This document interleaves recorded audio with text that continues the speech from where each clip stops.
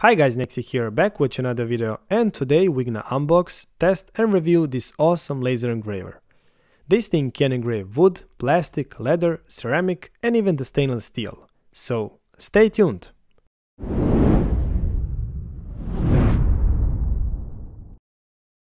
Welcome back guys, and thanks for tuning in.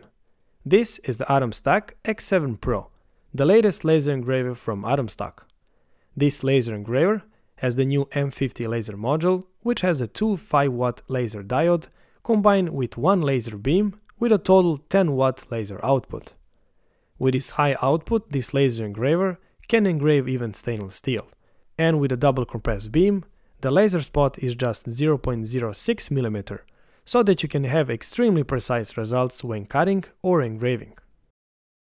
The M50 laser module has a fixed laser beam, so no focusing are necessary, and it takes just 10 seconds to adjust the height for the module and you're ready to go.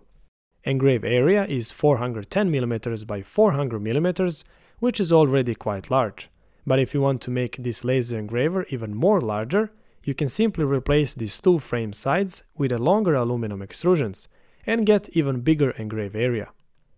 In terms of design and build quality, this laser engraver has a very simple and nice design. The frame and all components are made of metal parts, and the build quality of the components are great. The movements of this laser module are done with a two-step motors, one for X-axis, which moves laser module left and right, and one-step motor for Y-axis, which moves the whole platform back and forward. The good thing about Y-axis is that the both sides are connected with a steel rod, which keeps both sides synchronized, and with the bearing wheels and a good reinforced rubber belts, the whole movement are nice and smooth. This machine uses 32-bit motherboard, nicely packed and protected inside the metal case, on which there is a touch LCD screen, which is detachable and it holds on the magnet, which is a nice feature. This laser engraver can work both online and offline. For online engraving, it uses the USB port and USB cable to communicate with a computer. And for the offline engraving, it uses the microSD card to read the G-codes, and with a touchscreen interface, you can engrave and work even offline without computer, which is very useful. In terms of hardware controls, there is a large killer switch, power on-off switch and the reset button. And when it comes to the safety features, this laser engraver has a built-in gyroscope, which will stop the process and turn off the laser if the machine are tilted more than 20 degrees. On the laser module, there is also a safety filter glass, which will protect your eyes, so no safety glasses are necessary, which is very nice. In terms of unboxing and assembly, the whole process was easy and simple and very beginner friendly. Every component was well packed and secured with a lot of foam, and the instructions are simply to follow. Basically, first you need to assemble the bottom frame, which contains the 4 pieces of aluminum extrusions. Each corner holds with the 2 screws, and both screw bags are clearly marked.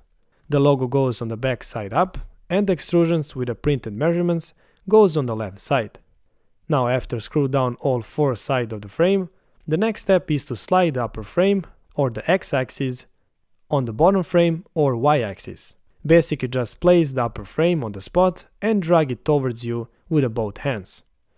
Next step is installing the legs or support gasket and the control box. The control box goes on the left front side and the legs goes on each corner, each holding with the 2 M5 screws marked in a bag number 2. Next step are the belt installation, but before that I took a small wrench and adjust the bearing wheels on the X-axis until the movement was nice and smooth without any play or too much resistance. The Y-axis was good and it needed no adjusting, as it was moving very smooth without any play. Next step was belt installation, so I placed the belt inside of the extrusion and I screwed down T-nut with Allen key, and then I placed the belt under the first bearing wheel, and then over the pulley and under the wheel to the front.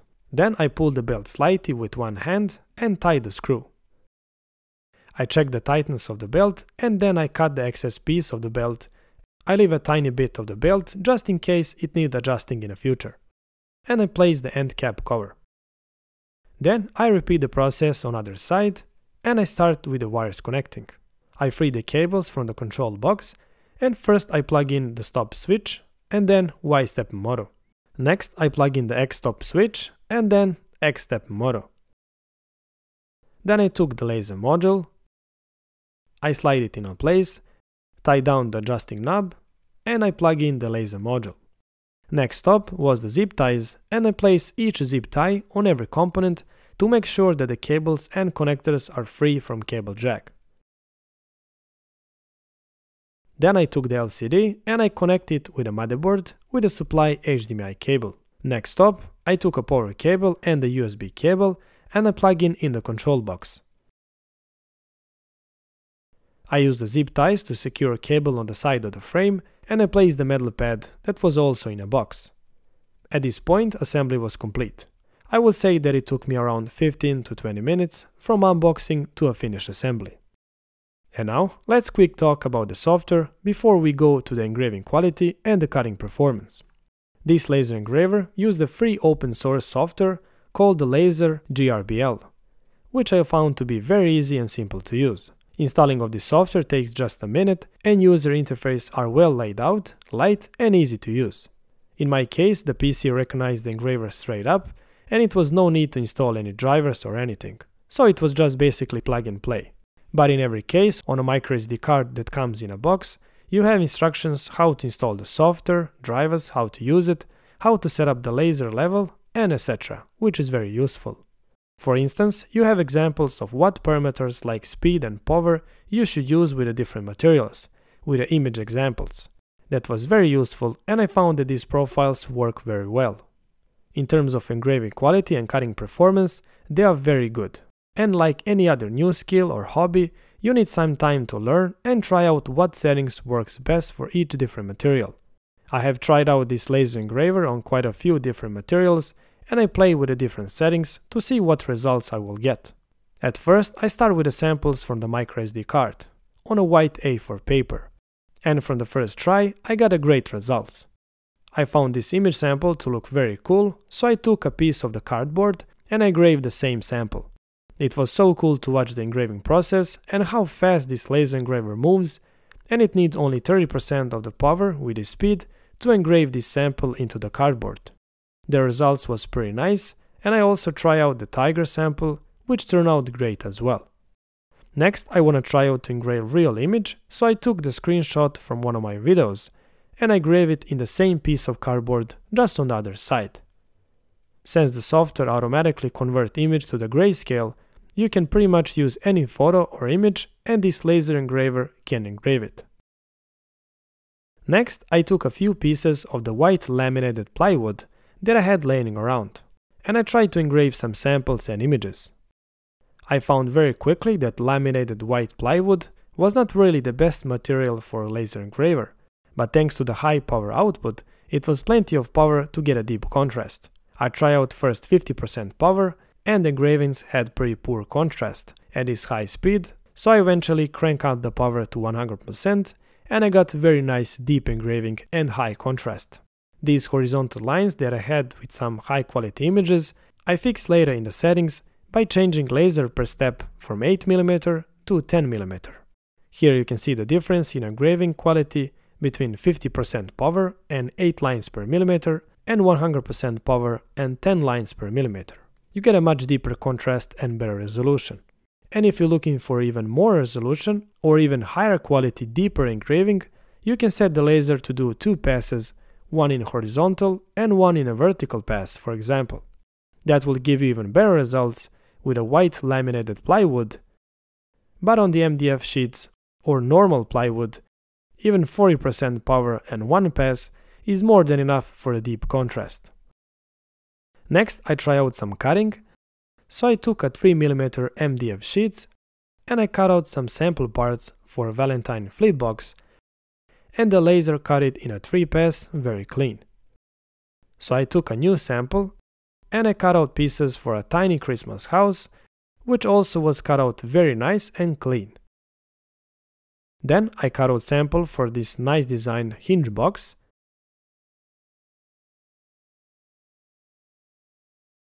Then I did a few more cuttings like this small airplane,